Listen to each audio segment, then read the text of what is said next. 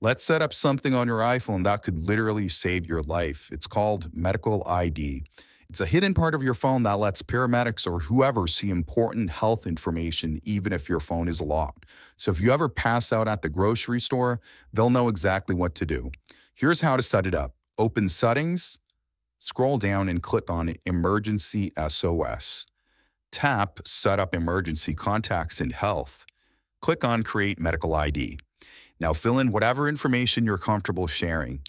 Also, your medical conditions, allergies, medication, blood type, more importantly, emergency contacts, so you can finally make your kids useful. Most important part, make sure Show When Locked is turned on.